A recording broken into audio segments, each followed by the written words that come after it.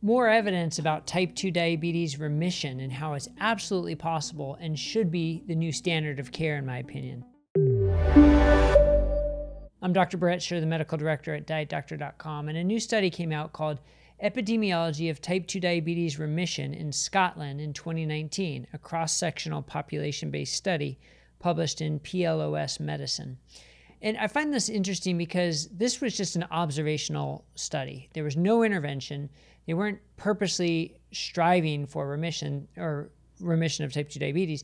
They just wanted to see, in this one snapshot of the population, how many people did have remission of their type 2 diabetes. And basically what they found, they defined remission as A1C less than 6% with no medications for 1 year, which is not sort of the definition in all studies. And this is one of the problems when we're talking about remission of type 2 diabetes, is that different studies define it differently. And we'll get into that a little bit more. But that's how they defined it. A1C less than 6% with no medications for 1 year. And what they found was almost 5% of the population with type 2 diabetes did achieve remission in 1 year. So actually, I gotta say, that's kind of encouraging. For no purposeful intervention, for just observing the population and what's going on, the fact that 5% achieved remission, I guess, is pretty good. Now, of course, we know we can do much better, right? The Virta Health trial at their 2-year mark showed 53% reversal of type 2 diabetes, which they defined as A1C less than 6.5% with no medications except for metformin. And that just shows the sort of the mentality of that trial was that metformin is a perfectly fine drug, so why take it off? Doesn't cause hypoglycemia, etc. So that's why they defined it that way. And then an additional 17% achieved remission, which was less than 6.5%. With absolutely no medication. So all told, 70% had reversal or remission at 2 years if you add those two together. So obviously we can do a lot better than the 5%. Now, when you look at the 5% in this study out of Scotland, those who had sort of the most mild case of type 2 diabetes were more likely to achieve remission. Those who had weight loss greater than 15 kilos were more likely to achieve remission. And those who had bariatric surgery were more likely to achieve remission. But one word of caution about bariatric surgery.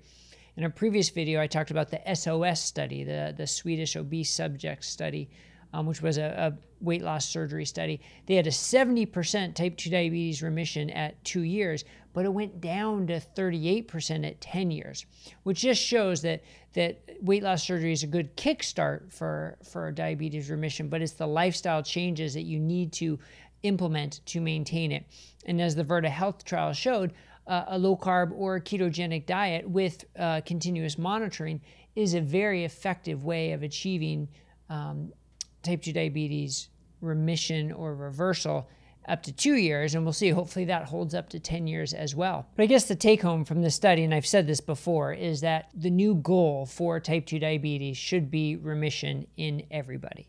And it makes sense, right? It makes total sense, but it's surprising that the medical community is sort of slow to adopt this, and because it is hard for people who are hesitant to make lifestyle interventions. But here's one of the problems: if our lifestyle intervention is only eat less, move more, low fat, count your calories, okay, people aren't going to enjoy that, and that doesn't have good long-term success for the whole population when you just try and give it to everybody. But if we can pick and choose who's going to respond better to low carb, who's going to respond better to keto, who's going to respond better to low fat and count your calories, and actually know that we have more tools in our toolkit than just one diet, and actually know that when it comes to exercise, maintaining lean body mass and resistance training is so much beneficial, and probably more beneficial than just even aerobic training. The problem is when the guideline says this is what you should do, that everybody says, okay, all the physicians say that's the only thing I'm going to try. But that's not the way to achieve remission. So I guess my plea is for doctors to realize that, you know, a study like this can show 5% remission. Then we have other studies showing 53% reversal and 17% remission using a different technique. And the Look Ahead trial, which was a trial using exercise and calorie counting, low fat, didn't come near these numbers for remission and reversal. So knowing we have more tools in our toolkit. So I guess I'm appealing to clinicians and physicians out there to realize that, and for the average person to bring this information to their doctor and say, look, you're telling me to change my lifestyle this way, but what about these studies showing even better remission of type 2 diabetes? Because that should be the new goal. All right, hopefully this wasn't too rambling, but I feel pretty passionate about this, that all of medicine has to reframe how we see type 2 diabetes and encourage every patient to put their disease into remission. All right, thanks a lot, everybody.